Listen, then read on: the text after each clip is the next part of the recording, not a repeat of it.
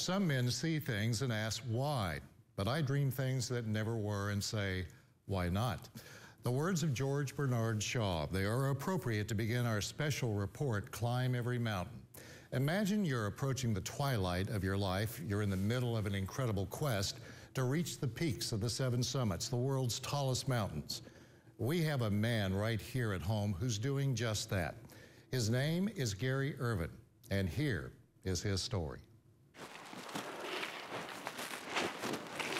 In the nooks and crannies of a tri-state woods, he walks uphill. And it's something that's called to me. This is 40 pounds in my pack, and another 60 pounds will be on a sled. That's what the tires to simulate kind of the sled and the weight of the rest of the gear that I got to pack. Gary Irvin remains on his mission, pushing his fears aside. Getting on top of a mountain like that is almost an escape from it. You care about the people you climb with, you care about the Sherpa that are there to help you get to the top. But the danger, the risks are still there. So I respect, the danger. And the time that I quit respecting it is when it will get me. So he's climbed the tallest mountains on this earth. These peaks are in an elite club, the Seven Summits, from Kilimanjaro to Everest. The violence of the 50-mile-an-hour wind, the brutal cold, just made all of your senses just wide open and alive. The oddity of this memoir is timing. Where do you go from here? January 6th, I leave for Antarctica. Gary Irvin started the quest of his life past what most of us would call our prime. Consider this. Gary is 61 years old. Want to tell him to stop now? Good luck with that. I got to lay it all out, and then I'll pack it. This gear plus my fuel, food, is going to be about 100 pounds. This is more than a story about a man climbing mountains. It's a love story.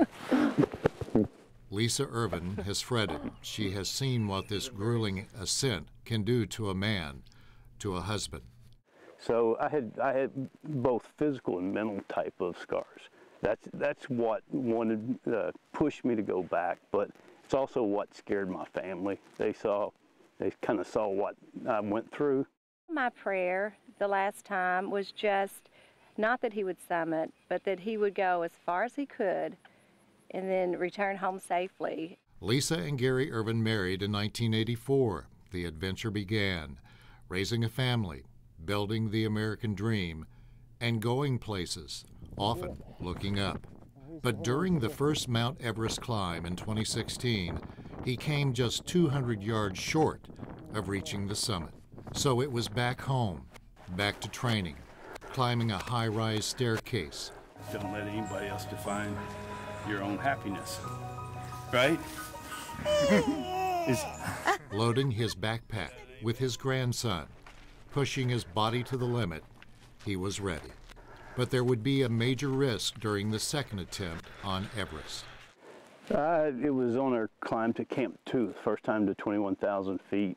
It was real cold that night. I just had my grandson. I stayed up late the night before. Gary Irvin faced a day of reckoning. Ended up freezing my larynx and pharynx. I couldn't speak. They sent me back to Kathmandu by helicopter. Spent 4 days in the hospital. He recovered. You think that would be enough drama. But Gary wanted to go back and finish the climb. Why? A lot of people ask that. I wasn't done. Several weeks later, Gary Irvin climbed to the top and looked down at the clouds. I was at 29,035 feet. You're above most of the atmosphere. As I get home and I look at what I thought was important, and there's a very few things that actually are important. A man towing a tire and with a backpack on a logging trail, there always will be another peak on this earth to touch.